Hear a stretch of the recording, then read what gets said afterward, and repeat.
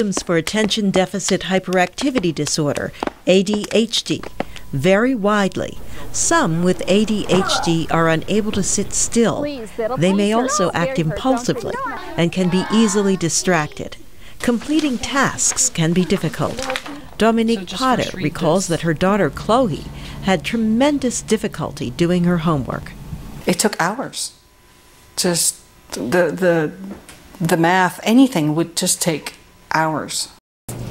Dr. Nora Volkov of the U.S. National Institute on Drug Abuse says the inattention and impulsivity that characterize ADHD could be caused by a disruption in the transmission of dopamine, a key mood regulator that helps cells communicate.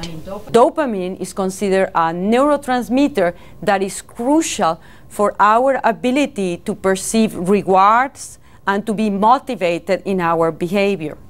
Dr. Volkov says if someone cannot perceive a reward, they may have difficulty completing tasks.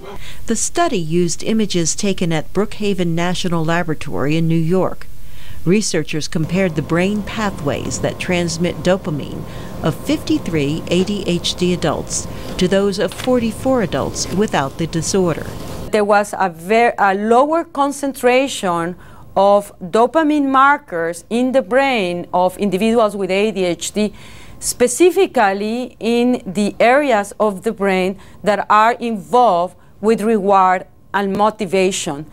Dr. Volkov says the disruption in the transmission of dopamine was directly related to the severity of inattention. The study suggests that creating ways to make school and work assignments more rewarding to people with ADHD could improve their performance. The study was published by the Journal of the American Medical Association. Carol Pearson, VOA News.